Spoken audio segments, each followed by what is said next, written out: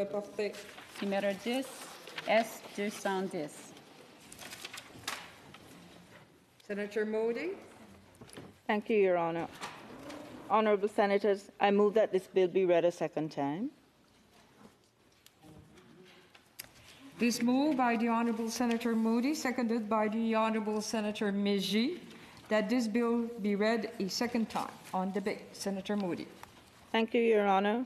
Honorable Senators, it is a great honor for me to speak to you today at second reading on the sponsor for Bill S210, an act to establish the Office of the Commissioner for Children and Youth in Canada.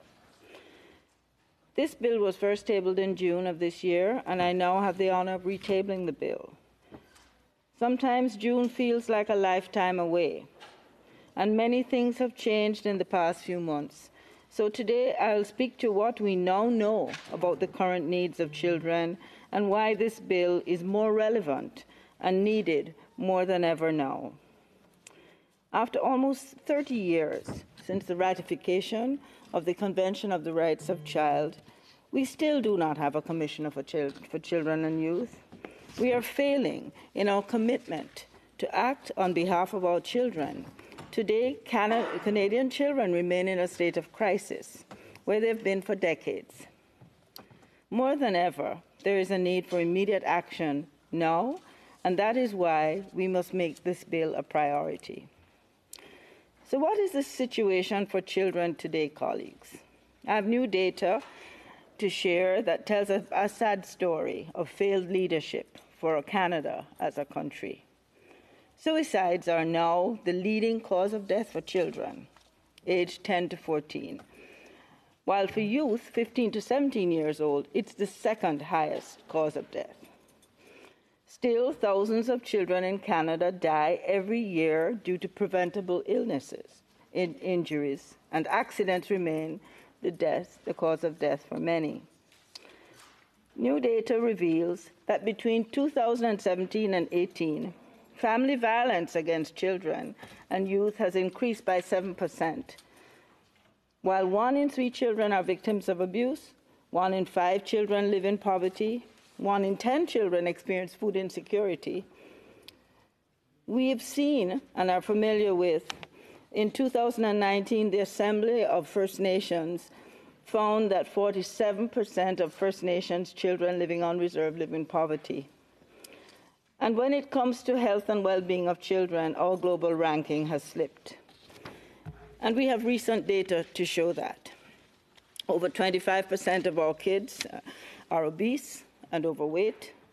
Concerns for mental health have increased considerably in the last decade.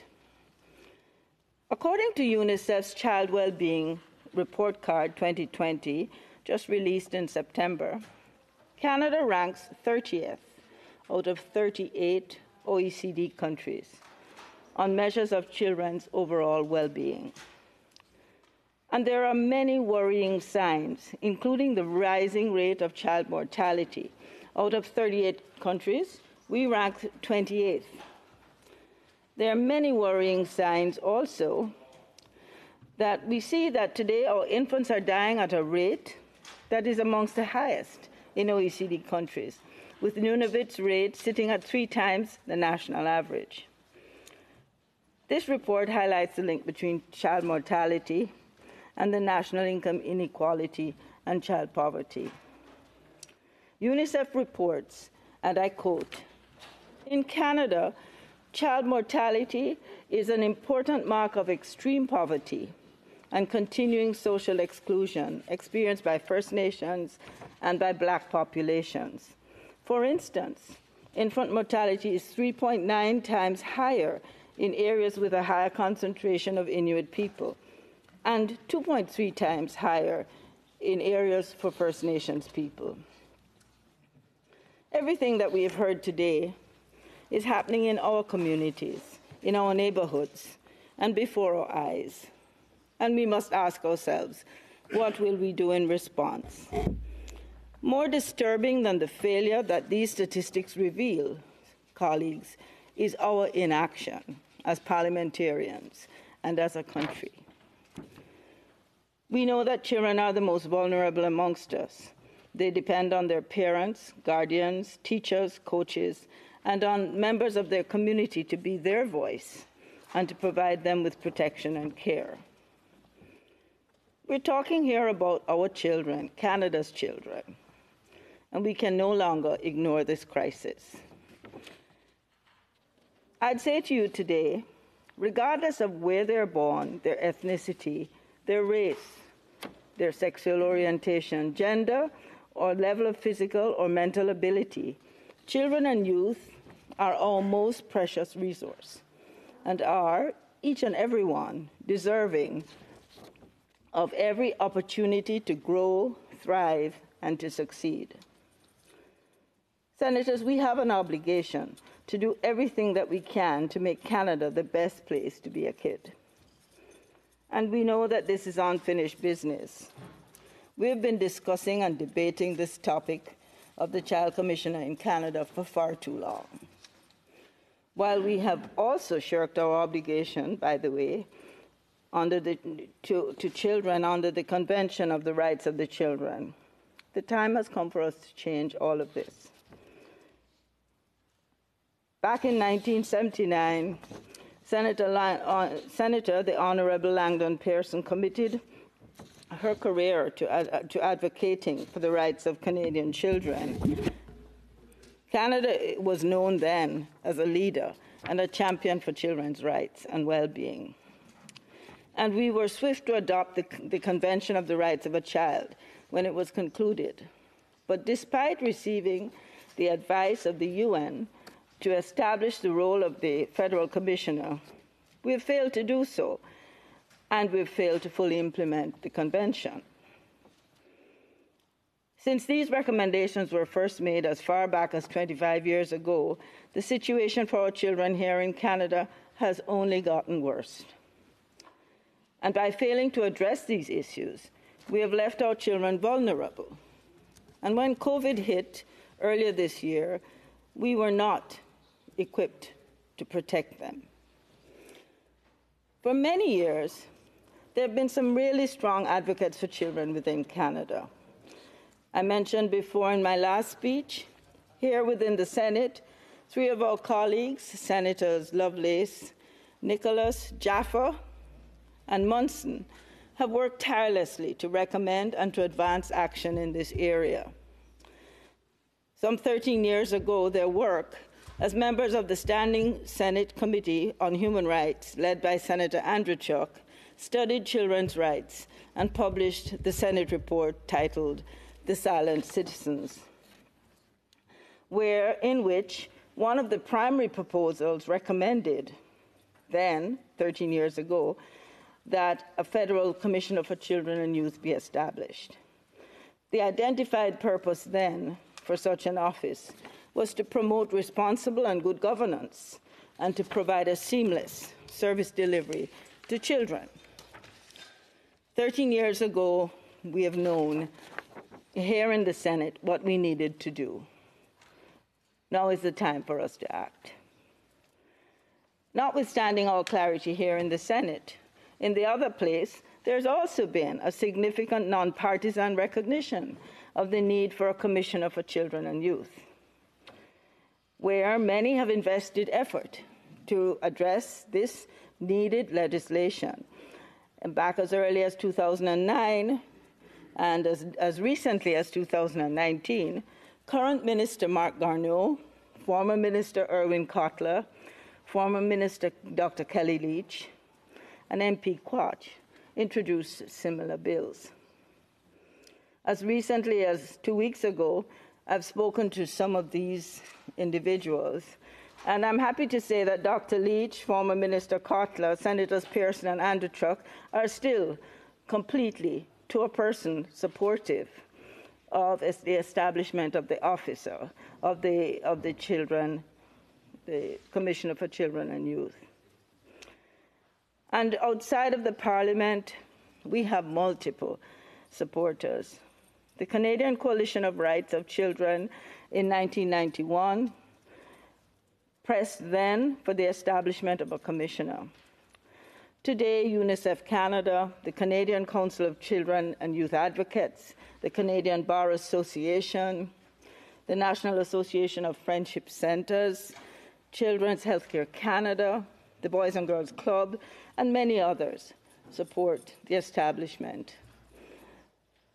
Another significant development occurred in 2019 when the final report of the inquiry on missing and murdered Indigenous women and girls called for Justice 12.9 called for a commissioner in every province, territory, and at the federal level. Also in March of 2019, the Canadian Coalition of Youth Advocates, that organization that unites provincial and territorial child and youth advocates across Canada, also called for the Commission of Children and Youth. And I quote from their call, "For years, we have called for the creation of an independent parliamentary officer with a focus on Indigenous children, young people migrating to Canada, and those involved with youth justice, health, and mental health systems. There are still too many children who fall outside our legislated mandates as they rely on federally funded services. They lack a rights-based resource for these young people is glaring." UNICEF, in their most recent report, Canada's report card 16, reported the commissioner as a game changer for youth. In their report, they write, "Children perceive well-being differently than adults. The voices of those furthest from opportunity must be included. Children and youth have shown over recent months that they intend to be included in discussions that will shape their futures. For adults and policymakers, it is now time to listen, learn, and act. A National Commissioner for Children and Youth and a lower voting age will help us do that." Children's First Canada, in their report, 2020 Raising Canada report, stated, "This independent office of government plays a crucial role in advocating for children and youth, establishing that they are prioritized in the development of federal legislation, directly consulting and engaging with children, raising the profile of children across Canada. And now more than ever, a Commissioner for Children and Youth is needed to promote the rights of young people and to hold government accountable."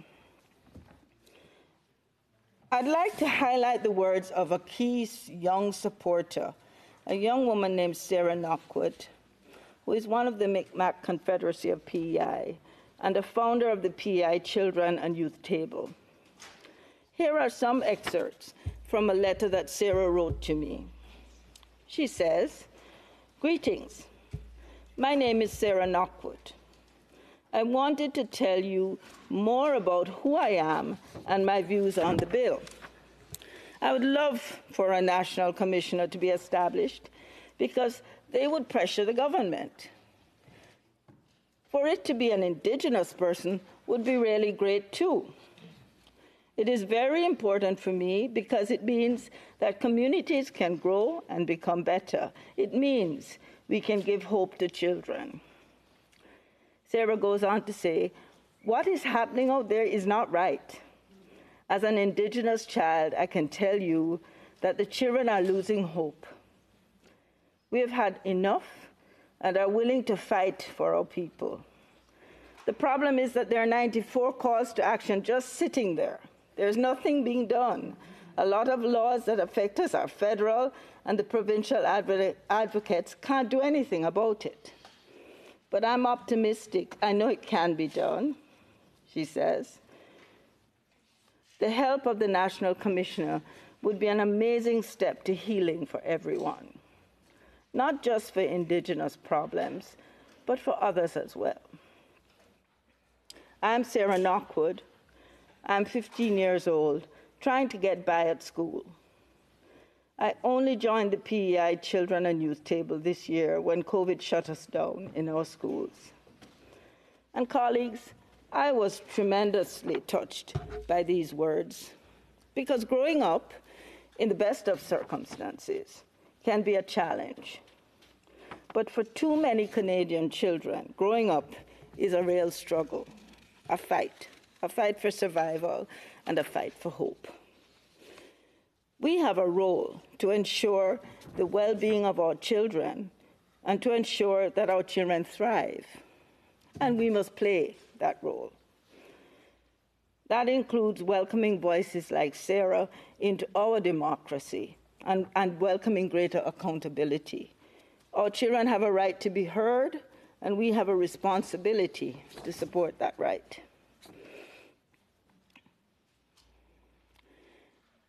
In 2021, we're about to face the next review by the United Nations on our implementation of the Convention of the Rights of a Child. Many Canadian organizations have shared with us their reports. On all of them seem to suggest and have one common recommendation: the establishment of a federal commissioner for children and youth is a central part of all their recommendations. For Canada to fully implement the Convention of the Rights of the Child and play its role as an international human rights leader, we must do this. We must establish an independent voice for children and youth. So, yes, Senators, this is unfinished business, as Mark Garneau said back in 2012. There is no room for partisanship today, especially when we are talking about something as important as our children. Today, I propose to you that the Commission of Children and Youth should be our first step in addressing the crisis facing children. And here are my reasons. First, Canadians have spoken. They want a commissioner for children and youth. Back in November of 2019, a poll commissioned by Children's Healthcare Canada found that 73% of Canadians support the creation of a federal commissioner for children and youth. There is a broad belief in the public that the current system is not serving our children well, nor is it providing them a voice. The establishment of a federal commissioner for children and youth is strongly supported by the Canadian public and is seen to be urgently needed. A second reason, the provinces want this. We have received strong support from the Canadian Council of Child and Youth Advocates, a council composed of advocates and ombudspersons from every province and territory that have such an office. They view a commissioner as a partner at the federal level who would increase advocacy for children and youth. We have often been told that many issues facing children and youth deserve the attention of the federal authorities, but there is no clear path or suitable partner for the provincial and territorial advocates to reach out. Who could fill that gap by facilitating communications with Ottawa and advocating for issues that are missed by the government, and by supporting the sharing of best practices throughout the country? No one better than a federal commissioner. One of the troubling realities for Canadian children is that the quality of life and well-being is very dependent on where they live. The Canadian Council of Child and Youth Advocates view the federal commissioner as a key to dealing with these inequities. Among the many lessons of COVID that we have learned is how far we can go together. Collaboration is key, and the provincial and territorial advocates understand and value this. We have many wonderful organizations here in Canada who have been champions for children's rights, but they also acknowledge that they can't provide the same level of influence and impact as could be provided by an independent officer of Parliament. So why do we need advocacy? Colleagues, we have heard that many Canadians have been unaware of the crisis facing our children, although the pandemic more recently has made it obvious for many of us. It is clear now more than ever that Canadian children need an advocate who would bring focus to the issues faced by our children, someone who could amplify their voices on these issues, an advocate who could provide ongoing critical analysis of government action and evaluate the impact of policy on their everyday lives, an advocate who could allow us to understand where government policy has failed, has not gone far enough, or in some cases has caused harm. From climate change to food insecurity to poverty, mental and physical health, to growing up in a digital age, children face many challenges that can only understand through strong and consistent advocacy and through the development of sound policy informed by applying feedback and evidence obtained through broad consultation and investigation, something that could be carried out by the Commissioner for Children and Youth.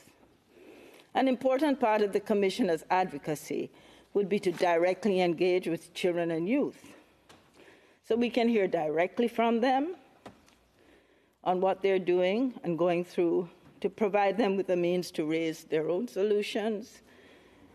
Children's solutions to children's problems, we should be listening, and they should be considered and acted upon.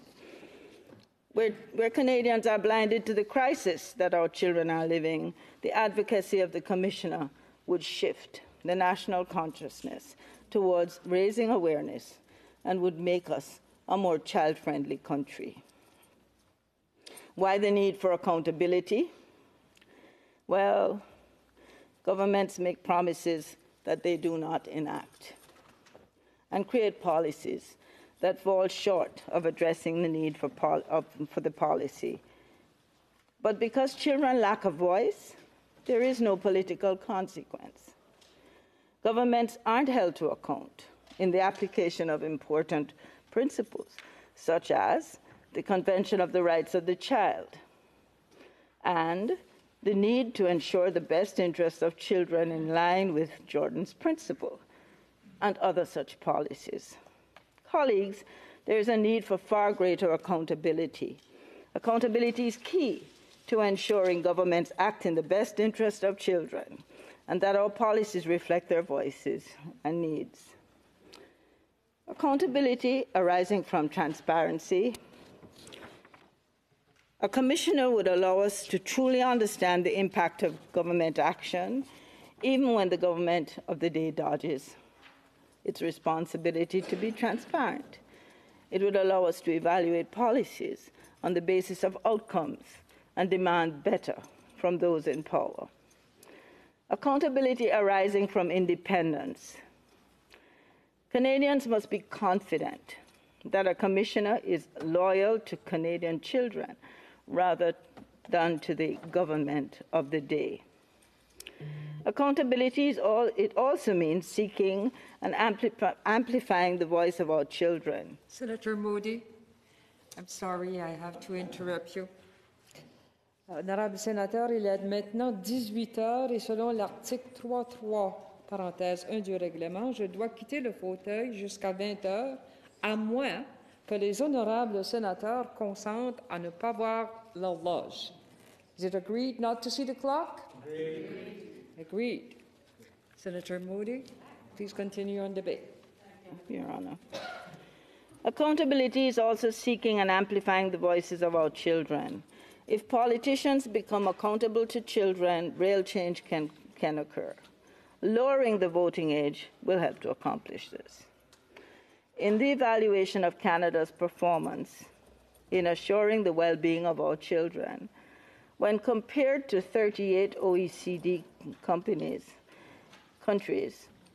UNICEF's report card shows us that despite an overall trend of rising economic wealth in Canada, many aspects of children's lives are not improving.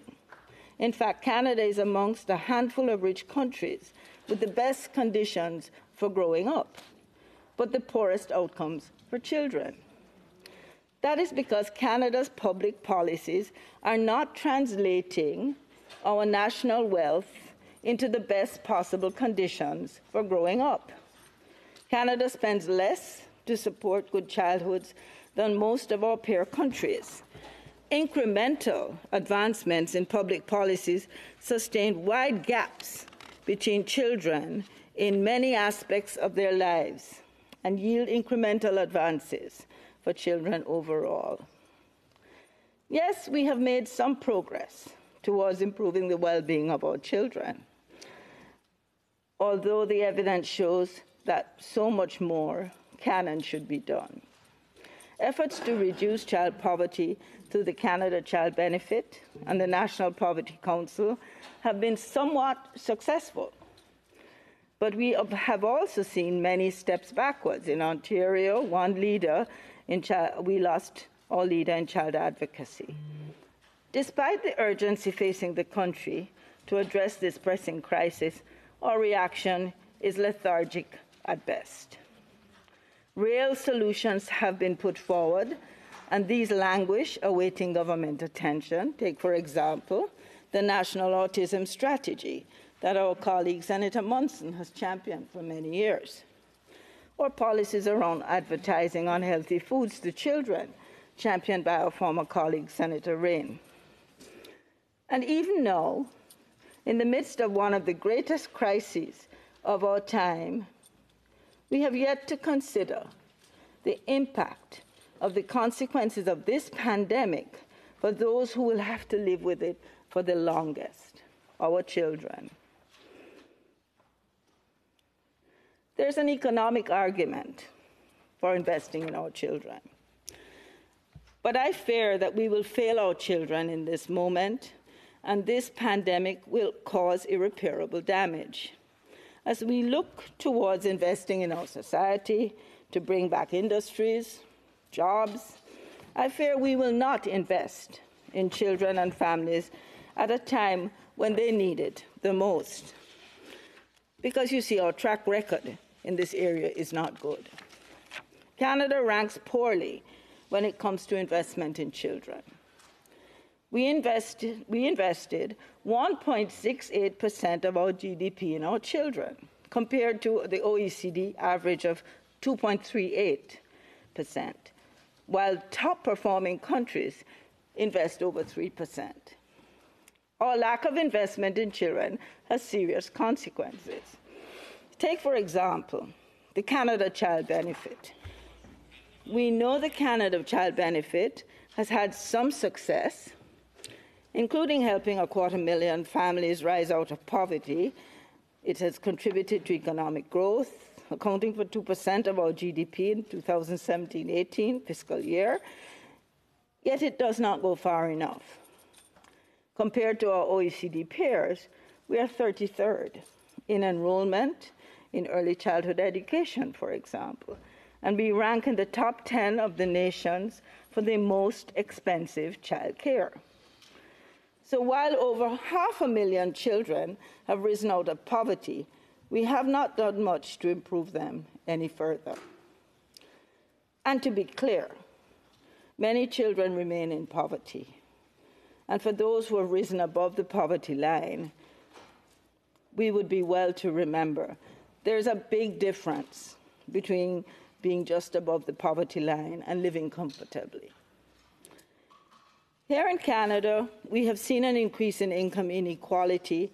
Where children are concerned, there is an abundance of evidence that demonstrates that income inequality is an indicator of poor outcomes for children.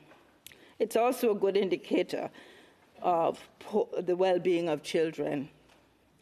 We must recognize the correlation of increasing income inequality and worsening child mortality rates. The threat of income inequality is the threat that many Canadian children will be left behind. This is a threat that is especially true for Black children, Indigenous children, and children with disabilities. the potential and increasing likely reality of a K-shaped recovery is more than going to make life difficult for many children. And for some, it may mean death. We are a vast and diverse country. Canadians from coast to coast have different needs, but deserve the same quality of services, care, and help from their government. This is especially true for our children. But as we have seen, lukewarm investments lead to poor results. Children's well-being is an economic issue. Children know when there's not a whole lot of food in the house, or when the bills barely got paid that month. They feel the stress of their parents, and sometimes even suffer the consequences of increased abuse. At an age when children should be imagining, playing, and being creative and learning, they're having to deal with harsh realities for which they are not equipped. This impact is greater than meets the eye. When a child is burdened with the weight of poverty and hunger, they can't look up to the stars and wonder. Poverty snuffs out the sparks of creativity, imagination, curiosity, ingenuity, innovation, and passion that we find in our society. By not investing in our children, we deprive our future of talented, intelligent, and world-changing adults. Why would we do this to ourselves? A Commissioner for Children and Youth has the potential to light a fire under the feet of our policymakers, our decision makers, and our leaders. To build urgency, to build a greater level of accountability, and to force government and parliamentarians to accept nothing less than real and effective action. And this means putting money where it matters most and not cheaping out on our children. Children deserve more than incomplete and fragmented, ineffective solutions. They deserve to be considered as a priority, not as an afterthought. They deserve a champion who will collaborate to build based on long-term vision and strategy. And as Canadians grapple with a new reality that is rapidly changing our lives, the COVID-19 pandemic has brought the issues facing our children and youth into very sharp focus. It has unmasked the unique ways that children are made vulnerable and the urgent need to put in place immediately the resources, supports, and protections that have been missing for all Canadian children. It has deepened the crisis they face. It has made things worse for our kids. And we've seen them suffer in silence. Food insecurity, domestic abuse, interruptions in their daily routines and education, delays in receiving medical care, worsening immunization rates are some of the more severe issues we're seeing. And we've been quick to push towards distance education without really considering the proportion of children without access to reliable internet, to the right devices, or to the supports of parents to take over the critical role of homeschooling. And when we contemplated reopening, yes, we focused on returning to golf, to bars, and to clubs. Schools and daycares were a secondary priority for us. We focused on the economy and return to work, and we just assumed that the issues that affected our children would simply melt away. We did not consider the lasting effects on our children, effects that will linger longer after the initial damage was done. We assumed our kids would be okay, but they are not. We have failed, not only in some of the actions we took, but because we did not give our children the consideration they truly deserve. We need a commissioner for times like this. And as Canada becomes more prosperous, the well-being of our children is falling behind, As a country, we have failed to invest in families and children, neither consistently or enough. Children do not just follow along. They need our targeted and our focused attention. The Independent Office of Parliament will hold Parliament accountable to its obligations for the well-being of children and youth, and to ensure that their rights are respected. We'll collaborate with all levels of government, with communities to work on behalf of children and youth, to advocate for their needs, and to understand and address the issues they face, to support and expand the work of provincial partners, and to bring national focus to issues that are affecting the provinces, territories, and nations. One of the most important aspects of the role of the Commissioner of Children and Youth will be working in collaboration and on request along with First Nations, Métis, and Inuit peoples. The Commissioner would partner with communities to address the failure of the federal government to meet its specific obligations under the Constitution towards Indigenous children and youth. The Commissioner would help address some of the recommendations for the Truth and Reconciliation Commission and calls for justice for the inquiry on missing and murdered Indigenous women and girls, and support the implementation of the C-92, applying pressure to government where needed to move matters along. In this role, the Commissioner could provide and be a bridge to the federal government, specifically for children's issues, when called upon and invited to provide support by Indigenous peoples of Canada. The Commissioner will exercise oversight on government legislation, examine every piece of legislation, every change in regulation, every exercise of policy instrument, to comment, report on the impacts of specific actions legislatively on Canadian children.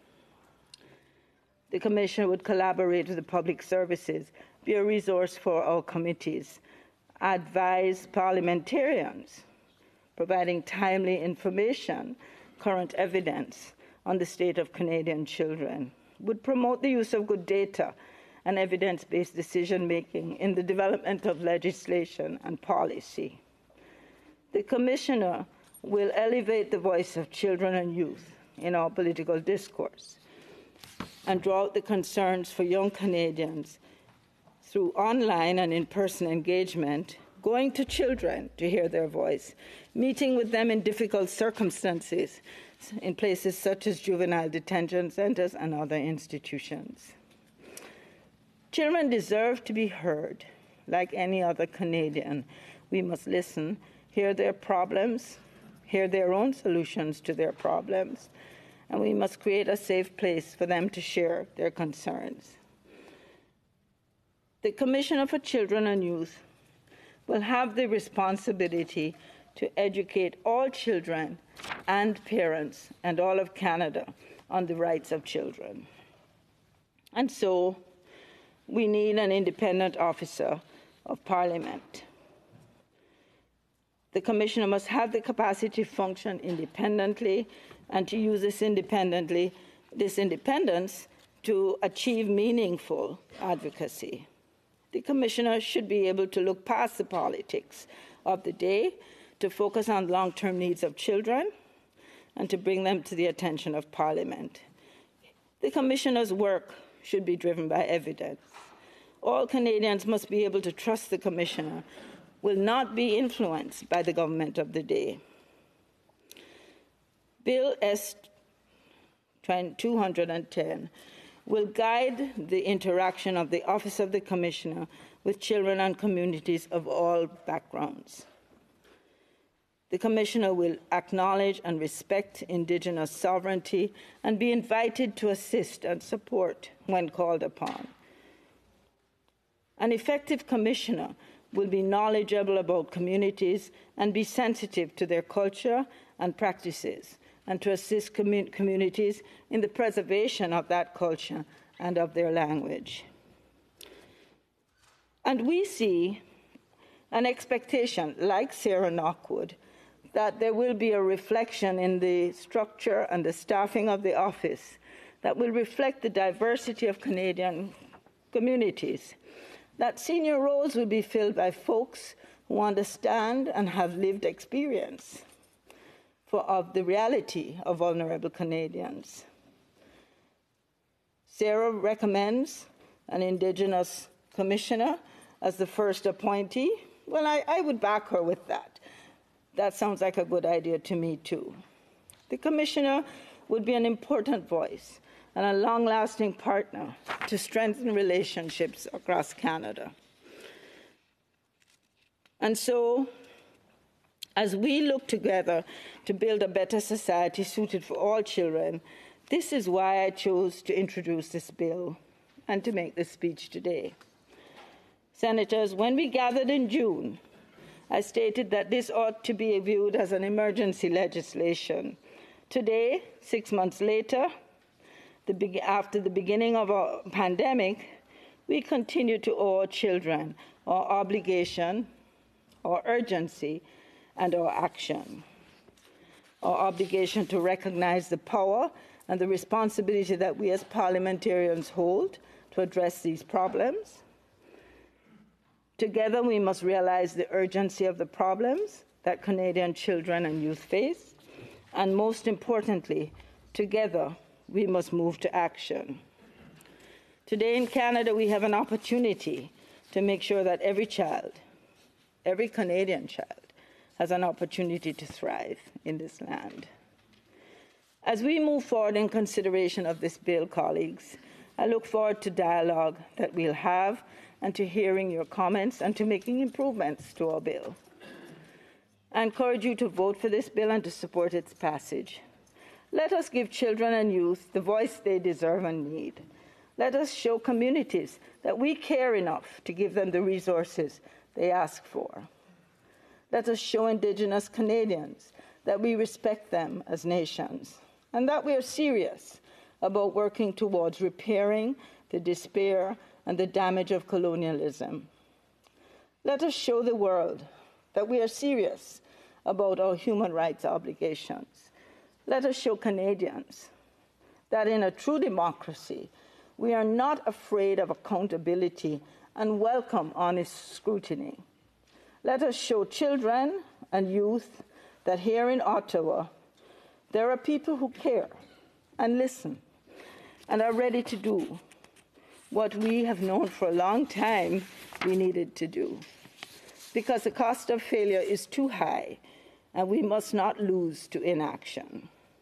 As we sit here in the chamber, we must acknowledge that Canada is not where it needs to be. We are in a land full of potential and opportunity, but the pandemic has helped to shatter what has already been broken. Will we pick up the pieces and build something better and be more inclusive for our children? That's the question I pose to you today, colleagues. Thank you. I'm happy to answer questions.